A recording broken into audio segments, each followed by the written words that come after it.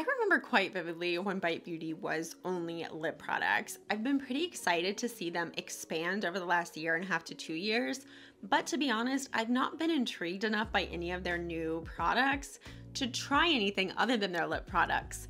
That is changing today because they have come out with a line of what might be my favorite makeup product ever, cream blushes. The Daycation Whipped Blush is a creamy blush that promises a just back from vacation glow. It is vegan, cruelty-free, and it is also marked as, quote, clean at Sephora.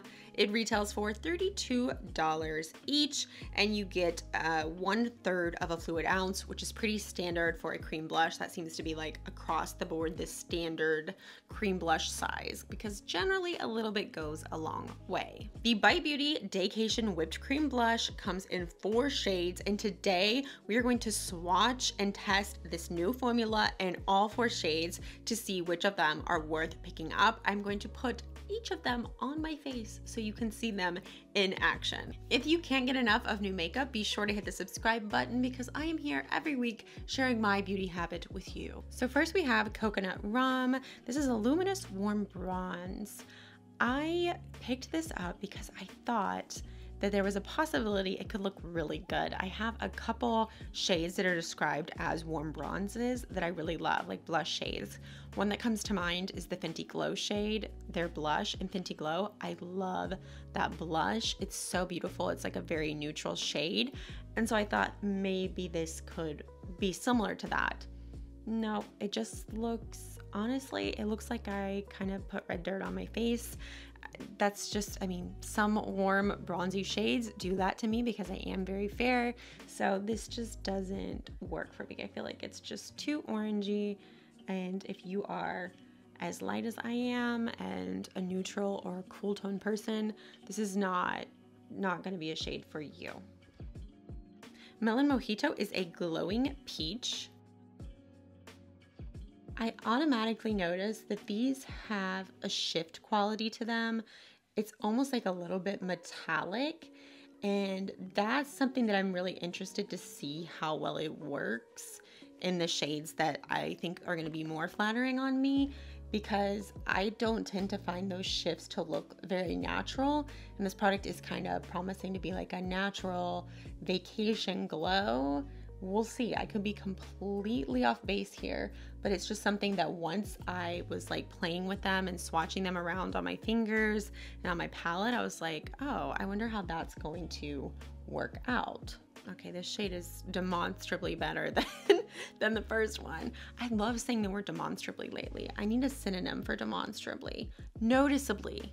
The shade is noticeably better suited for me than the Coconut Rum shade that we first tried. So as I'm seeing the shift of this in person, I actually really like it, and I think that this could really work well with like no base makeup on, like just like no makeup on at all, and this on the cheeks. I think this formula could probably really shine in that application. The shade does look better on my very fair skin than the first one, but I do think it's still a little too warm for me. I don't see myself using this much. Maybe if I self-tanned, when I use self-tanner, it does add a little bit of warmth to my skin. So maybe if I was self-tanned, this could possibly work for that, but I just don't think that I'm gonna reach for this shade very much. The one circumstance I could see myself maybe reaching for this color would be if I do have a self-tan later in the summer and I wanna throw this on like a no makeup day where obviously I'm self-tan but I'm not wearing any other makeup. I think it could work for that, but otherwise I just don't think it's flattering enough that this is a cheek color that I'm gonna reach for. A lot of times I base my entire look, I'm talking like my clothes and everything, around the cheek and lip color I want to go with.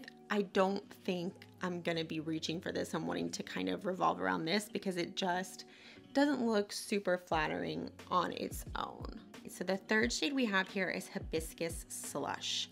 Now, Hibiscus Slush is described as a radiant berry. I tend to love berry shades, so I'm really excited to try this one. It looked absolutely beautiful when I was swatching it out on the palette.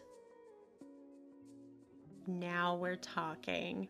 This shade, yeah, this The cooler tone shades in this are what we're going for. If you're very fair, I would say definitely stay away for sure from coconut rum and probably peach. Unless you are a warm toned fair person, then perhaps the peach could probably work for you if you are warm tone.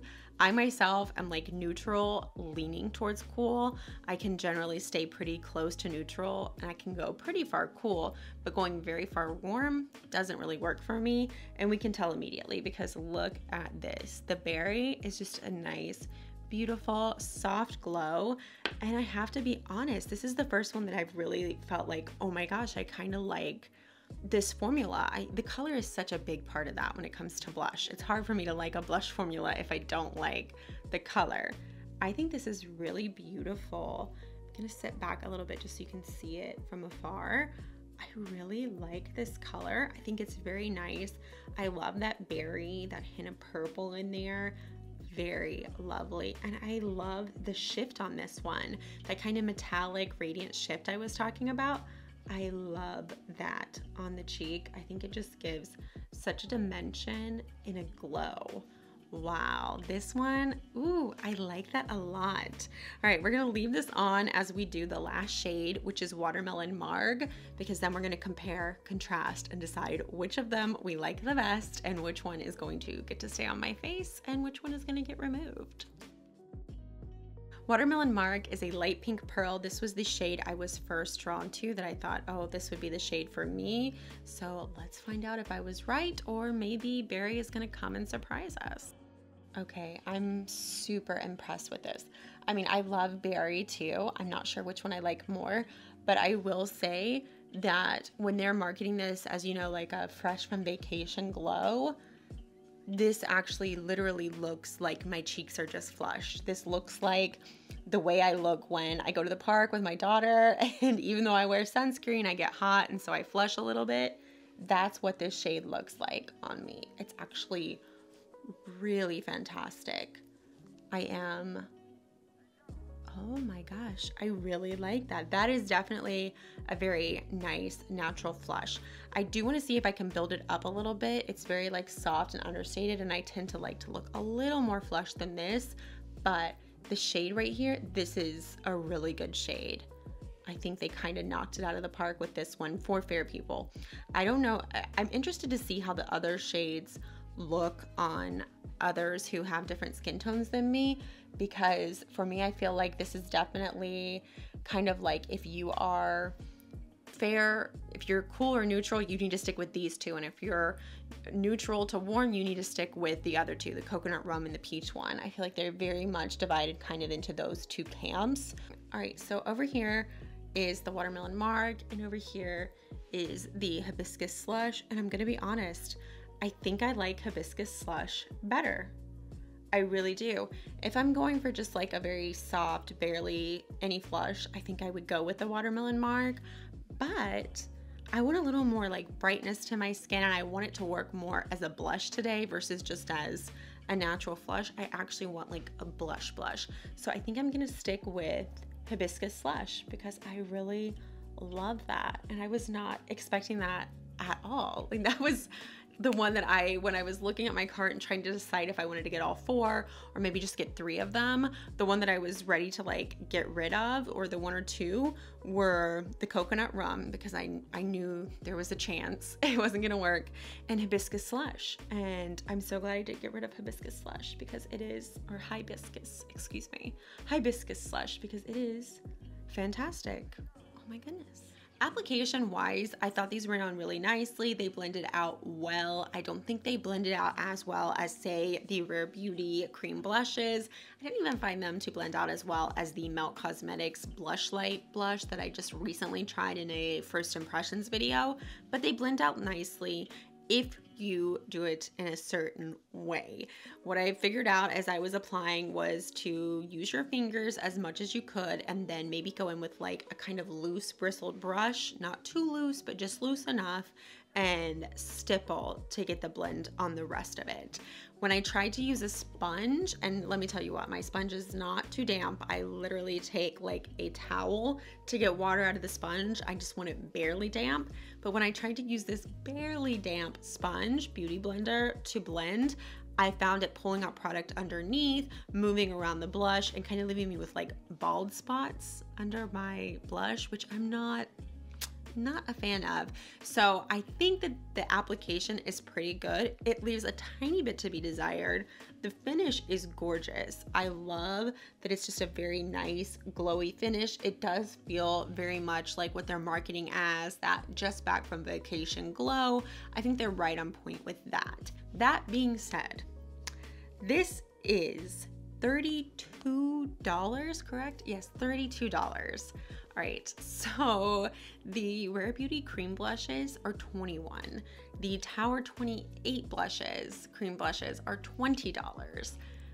I don't think these are any better than either of those. I don't see any circumstance where I would reach for these before I would reach for those. So with those coming in at least $11 under the price of these, I just don't think these are really worth it. Sorry, Bite Beauty. I tried it.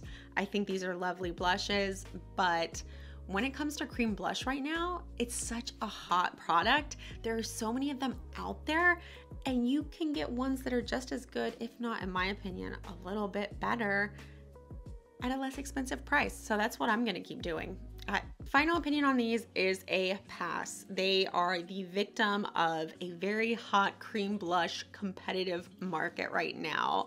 Honestly, there's nothing that sets these apart. If there was something that I could see that made me feel like they could be used in a certain application that's gonna really set them apart from the Rare Beauty blush or the Fenty cream blushes, I would say sure, go for it. But there's really not. Even that like special shift that I saw initially with them when I was swatching them and when I first put them on the cheek, it's kind of worn down now. I don't really see it anymore. It's a lot more muted, and I think you get as much glow once the Rare Beauty ones kind of set in. Let me know in the comments below if you plan on picking any of these up. I'm very interested to see how popular these do or do not become, because I just don't see anything that special about them.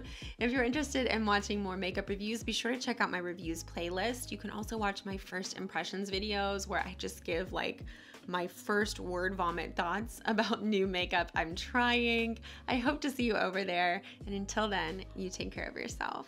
Bye.